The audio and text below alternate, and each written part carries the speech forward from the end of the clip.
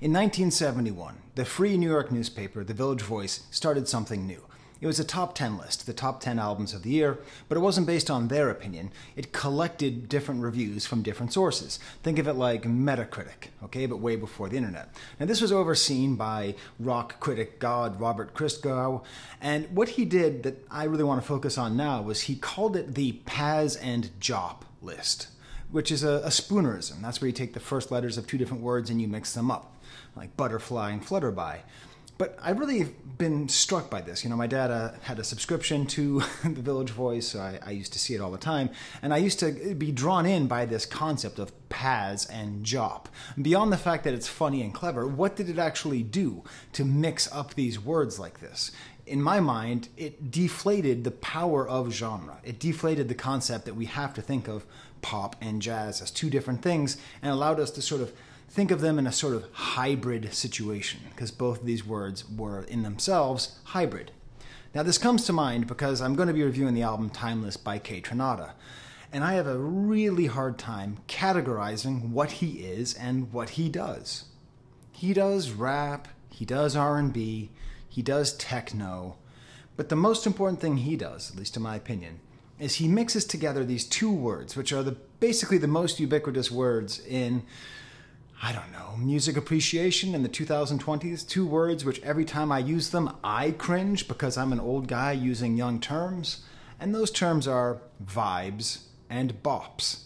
Vibes are musical songs that are designed to create an atmosphere and allow you to just sort of check out and not really engage with what's happening. You know, maybe this is necessary in an age of overstimulation. I don't know why, but that's what we say. And then the other word is bops. Those are songs that go harder.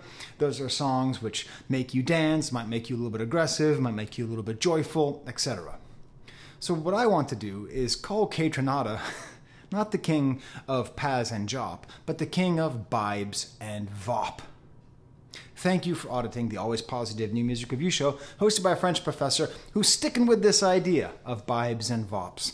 This hybrid, which is an idea that I keep coming up with when I study the art of Kaytranada, this mixture of multiple different things, because his songs, to me, are constantly in between vibes and bops. I sometimes find myself nodding my head and dancing. I sometimes find myself sort of nodding off and contemplating, and sometimes it's to the same song just at different times.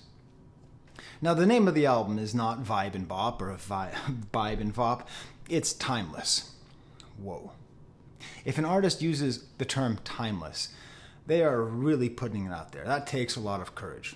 Sometimes it's foolhardy. You know, the most foolhardy word in music history is forever, by the way. Any album that's called Forever, watch out. I mean, Wu-Tang released Wu-Tang Forever, and it's a great album, awesome album, you know, top 20 rap album of all time, I'd say, but it still really marked their decline in the popular consciousness. Bon Jovi is releasing an album called Forever. I don't think it's forever. And most famously, or perhaps infamously, Puff Daddy announced the end of his musical career with an album called Forever, which I own but cannot show to you because it is in such deep storage I will never listen to it again. What a hunk of crap. Timeless, much like Forever, is a really bold claim. Because what is the opposite of timeless? Dated. Of the moment. You listen to the song and you think, I know exactly when this was recorded. I know exactly how it was made. I think if we mix these two concepts together, something to be timeless and something that mixes together seamlessly, effortlessly, vibes and bops, I think that's what makes this album successfully timeless, is that it's filled with vibes and vop. Now the personal question is, will anything top the song Rich Ass Haitian off of the Makami album? No. Come on. When he works with Makami, I'm just saying, a Makami Kaytranada album would be amazing. I like the album with Amine from last year, but wow. So, you know, this whole mixture that I'm talking about, you know, like very often when I listen to this album, I just kind of vibe out. I just sort of be like, you know, either I'd be at the gym or I'd be over on the couch with my baby. I mean that literally, 18-month-old baby. And I'd just be kind of sitting there and just sort of like, oh, I have to take notes, right? Sorry, it's very hot here. It's very hot. It's very summery. This is This is actually Mother Teresa's headpiece. I bought it on eBay. She's a criminal. But what I would do is I would listen to this album. I'd be trying to take notes, and I'd just be like, oh, I'm sorry. I gotta go back. I have to listen to it again, because I would just kind of go to another place. And then I listened to it more carefully, and my thumbs would hurt because I was trying to type up all the different details, all the different rhythms, all the different tones and dynamics that are put into this. It's amazingly rich in that way. Maybe his hybridity could be a result of his many different cultures which are together. Obviously, he's from Montreal, my second favorite city on planet Earth. Third favorite. Marseille, Paris, Montreal. Those are my three favorite cities. Come at me if you disagree. But Montreal is certainly my favorite city in North America, one of my favorite places to go. And part of the reason why is how culturally rich it is, what an amazing melting pot it is of European, American, and Canadian cultures. And then, of course, with the great influx of people from Haiti, like Kaytranada, it also adds a Haitian influence as well. All those things all kind of mixed up together. I read the Rolling Stone interview with him recently, or article on him, and it turns out he's gay. I had no idea. I found out that he was gay when his article was listed like Pride Month. I was like, why are they doing Pride Month for Kaytranada? Perhaps the most interesting thing I learned in that is that his primary influence, and this makes a lot of sense, is Jay Dilla, which I didn't understand until I did. So I'm going to explain that in some depth very soon.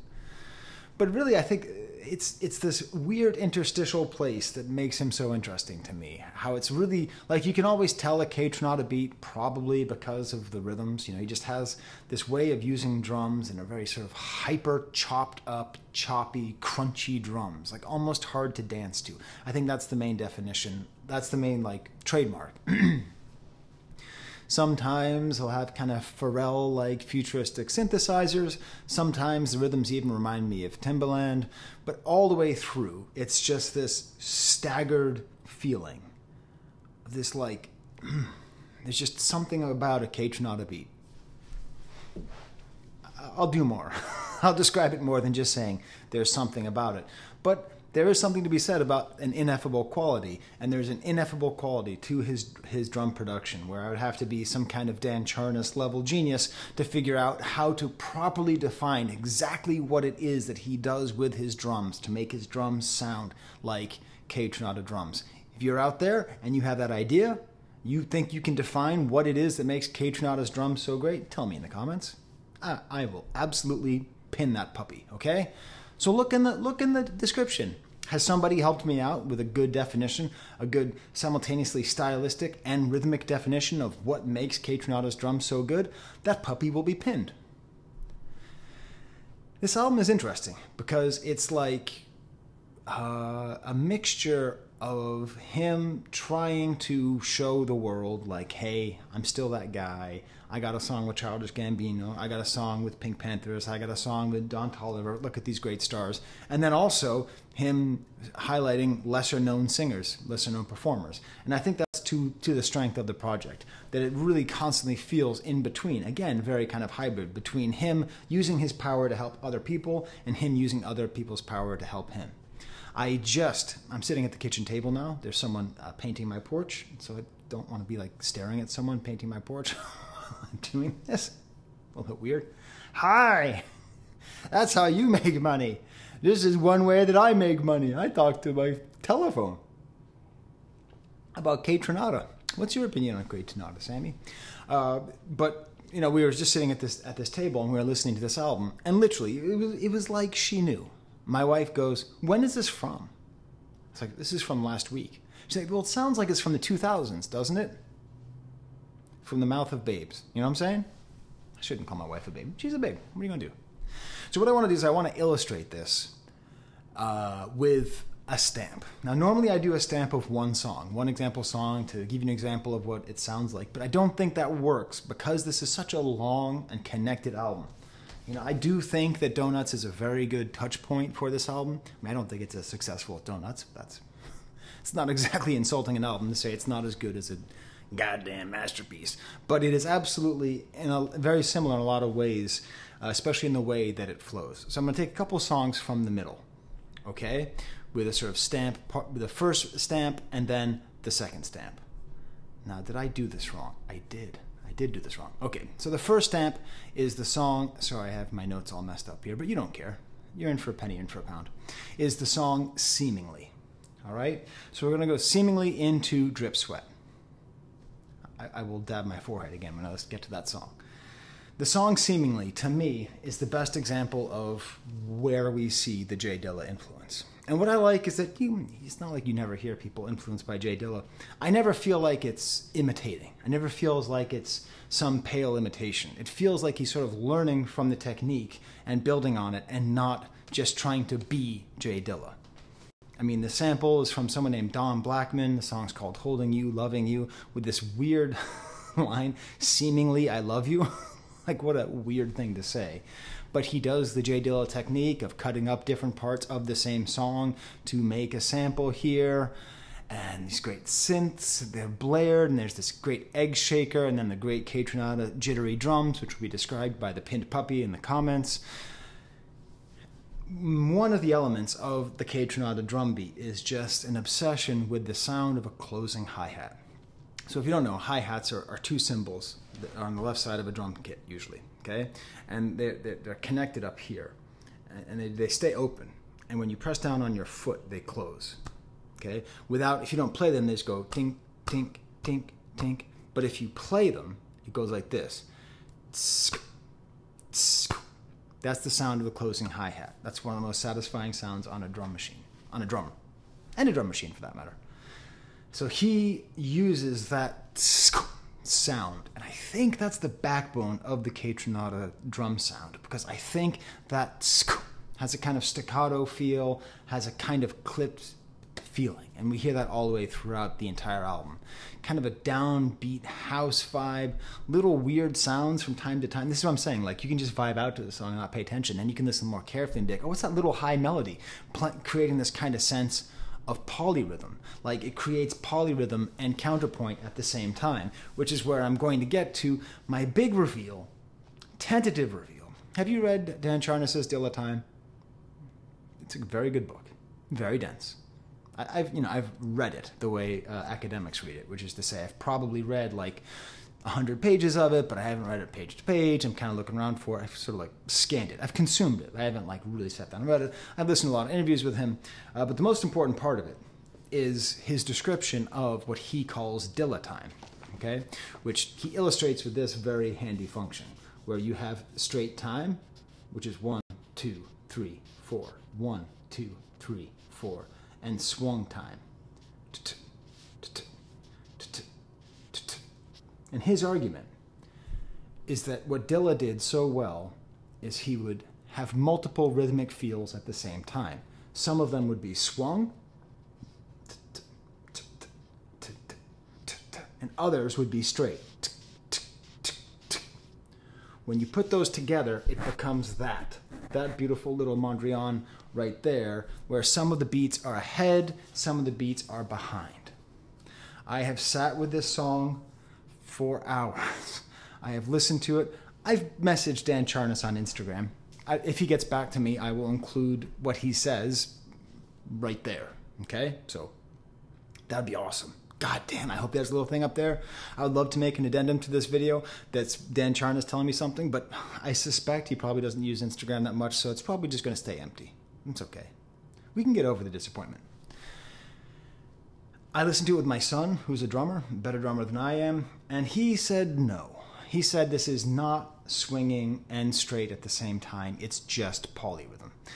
Okay, it doesn't really matter, because what matters to me the most is the feeling that you get listening to Dilla Time. What Dan Charnas was trying to do, I believe, and this is my words, is quantify the unquantifiable. What is it about a J Dilla beat that makes you nod your head in a certain way? There's some kind of ineffable perfection, some kind of hard to grasp, satisfying, unsatisfying feeling all at the same time. And it's in that hybridity, the mixture of the straight and the swung. So I don't know. In my opinion, I hear Dilettime all over this album, but I am not enough of an expert to tell you with confidence. I can tell you polyrhythm when I hear it. That's where multiple rhythms happen at the same time.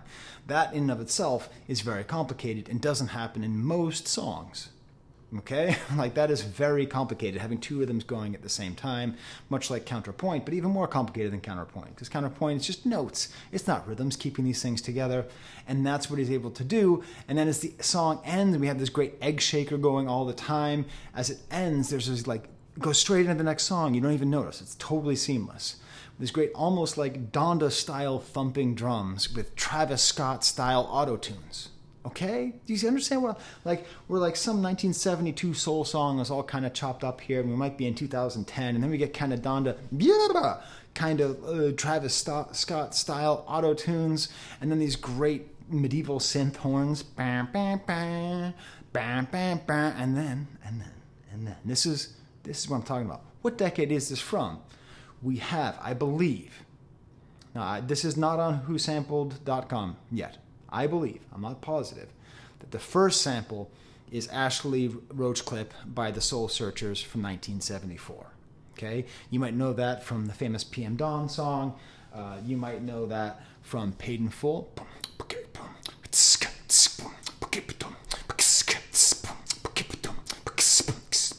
Peace, right? So that sound, that's the sound of the closing hi-hats at the end of that measure. And Girl You Know It's True by Milli Vanilli. It doesn't matter if they were frauds. They wrote bops. And then it goes from that absolute staple of late 80s hip-hop. I mean, we're talking Slick Rick and a whole bunch of other artists use that sound. I'm trying to think who else. Anyways, there's a whole bunch of other people who used tsk, tsk. Already Slick Rick and Eric B. and Milli Vanilli, you know, we're in the major thing. And then he mixes in the It Takes Two beat. Now, the It Takes Two beat is a sample from Lynn Collins' Think. Oh, ha, right? It takes two to make a thing go right. Boom, boom, boom, boom. So, like, that's like the great late 80s pop rap song. So is the PM Dawn song. So that, like, mixing them together puts you in a very late 80s place. And in a way, these synthesizers are very Pharrell-like. They sound kind of old and futuristic at the same time. I'd say Pharrell's also interestingly timeless. And then we get more of the weird kind of very 2024 sounding Travis Scotty stuff going on here. You see what I'm saying? You catch my drift? You see the timelessness and the mixture and the hybridity. And the first time I listened to the song, I was just like, yeah, this is a vibe. This is a vop. And we got this rapper on here, Channel Trace, who I guess is a Compton rapper who released an album last week as well. I'll have to check it out. I imagine it's probably pretty good. I like him here. He's very kind of cool. Man's got me effed up. Let's keep my head up. Hold your hands up. They might not shoot y'all. All this hoopla because of the internet. It's about bullshit. You know, he's just kind of like rapping, and then we get this really cool thing where it cuts out and gets rhythmically interesting with this kind of drip, drip, drip, drip sweat.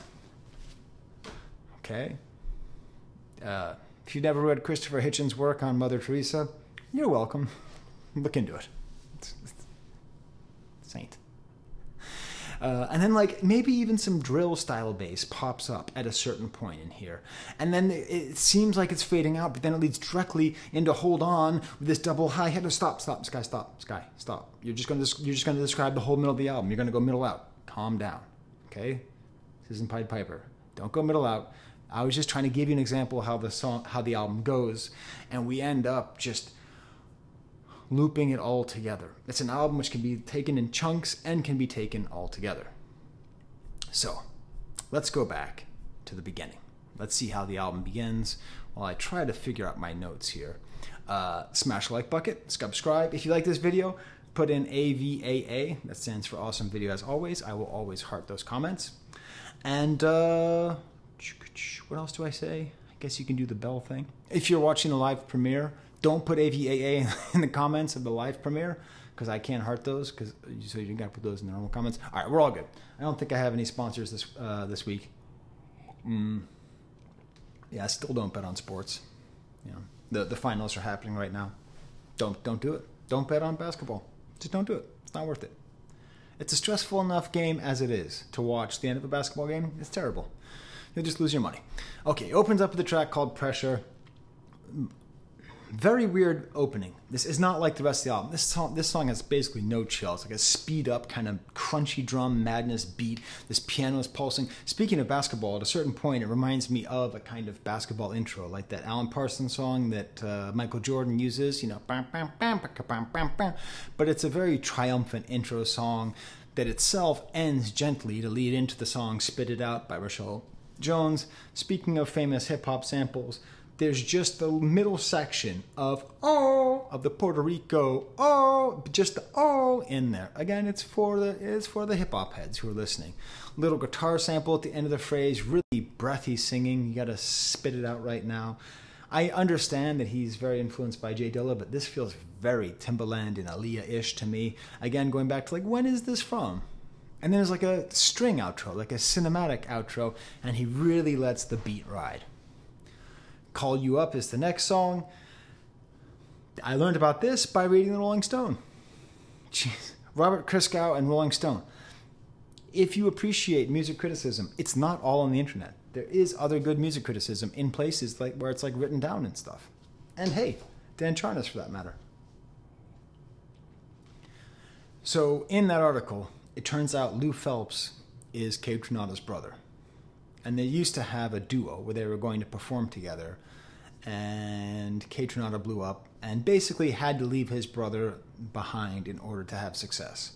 So this song represents their coming together again, and I think it's great. Lou Phelps is a good rapper, cool kind of hissy sample, almost kind of like South American disco feeling. I don't know how to describe that.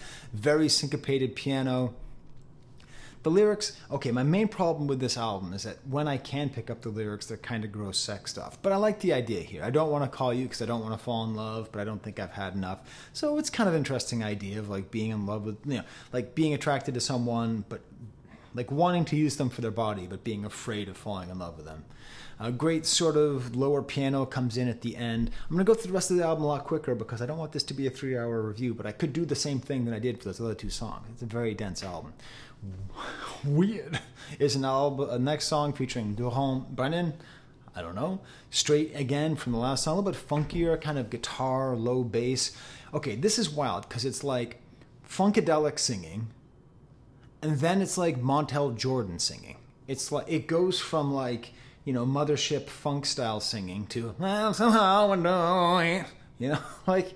And that's cool. That's timeless. Even this dude is timeless. Like, what exactly are we?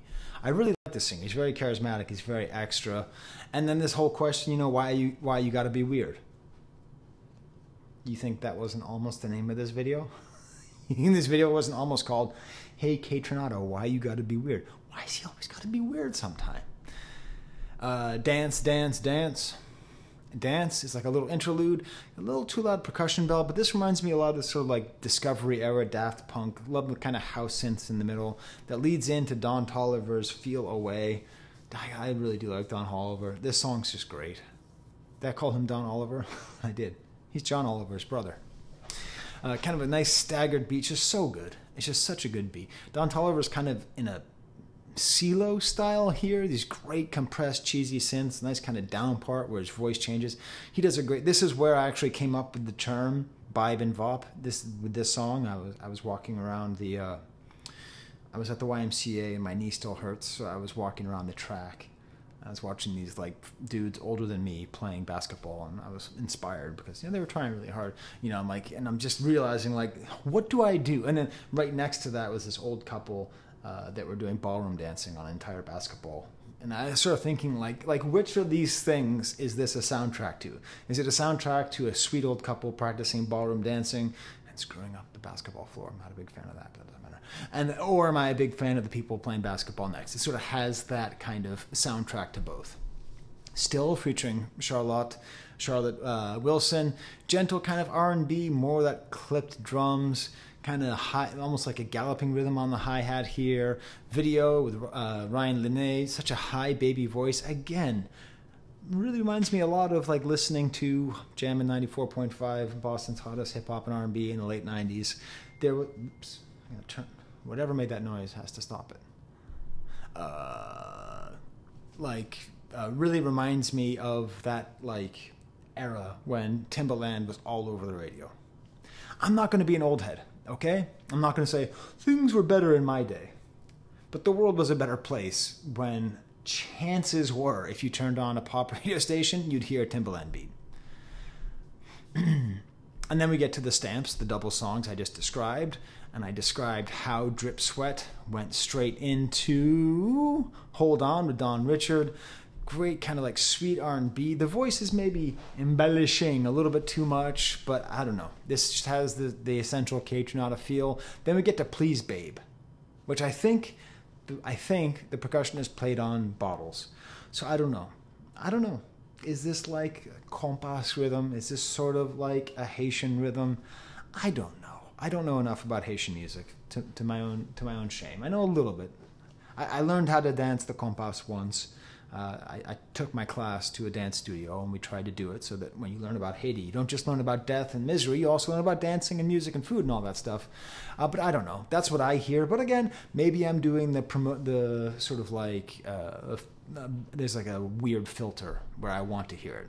And the whole time it sounds like it's a Japanese woman saying, please, babe, which is a interesting thing to be saying.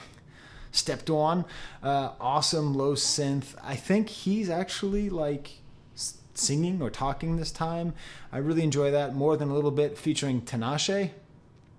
So Tinashe is the host of one of the better YouTube channels about soccer or football called Football Iconic. He does really good work out of England. I don't know why he sounds like a sexy blonde woman here, but apparently there's also a singer with the same name. Who's some kind of sexy blonde lady who has a TikTok hit. I don't know how do I even know that? Maybe there's like an Instagram reel about it.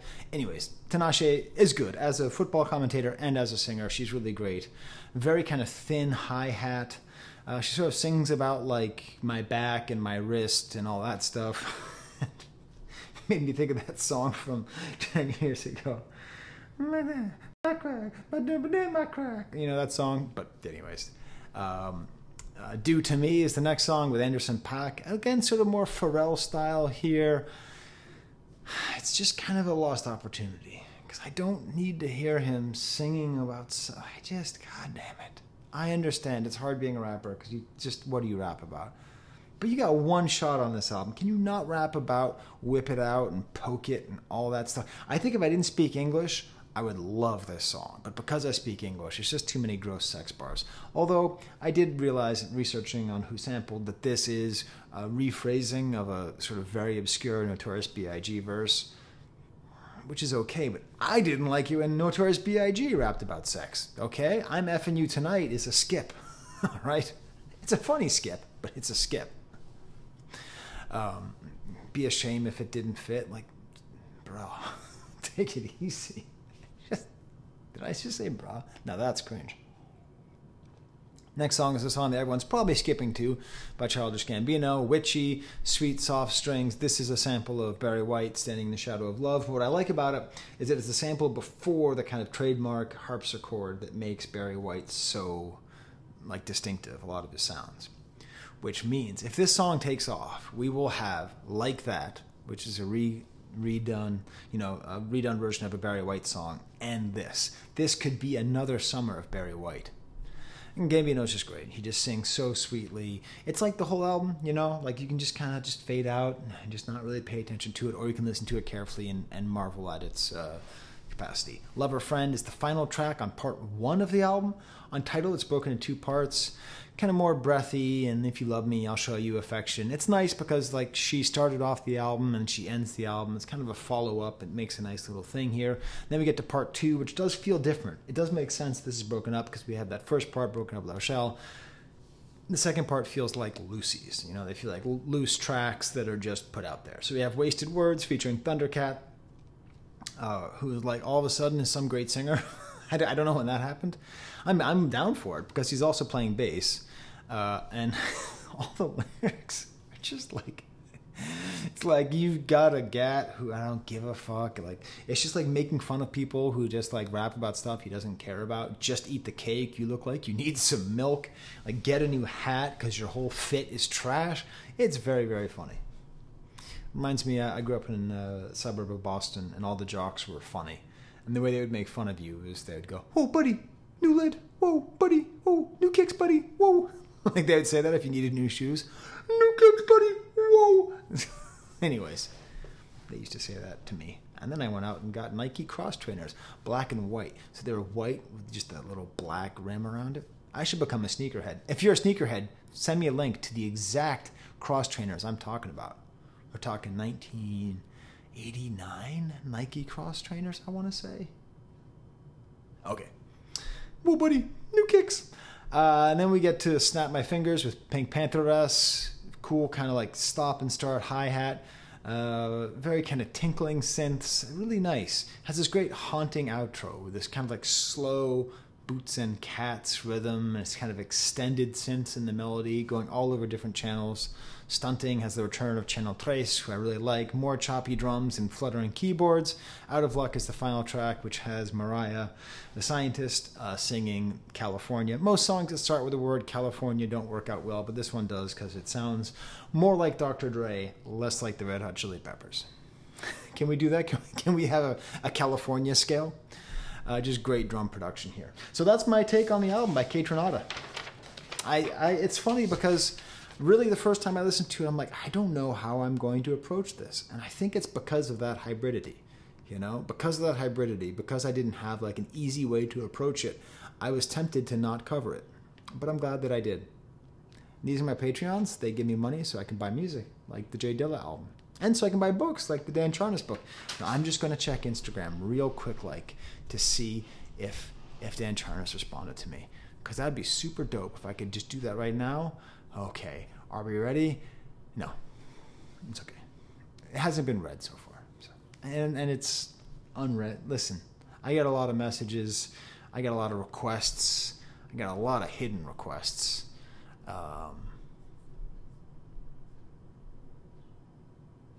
Oh, sweet. Okay. I just checked my messages. Someone from the New York Times reached out to me.